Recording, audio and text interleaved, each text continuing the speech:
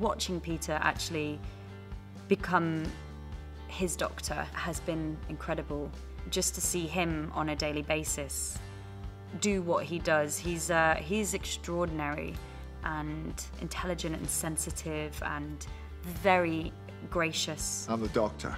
Just accept it. He's just a wonderful actor, and I think I've been so lucky to have both Matt and Peter and to watch how they work and what they do, and actually just have so much fun with them as well, because the two of them are hilarious.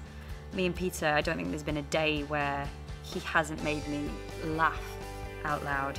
38th century. He has become a great friend to me, and I think we have a really unique and special relationship that we find very funny. These days I'm all about wearable technology.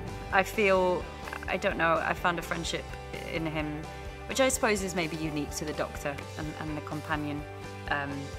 But he's made it a very special time. Don't forget to click below to subscribe to the official Doctor Who YouTube channel.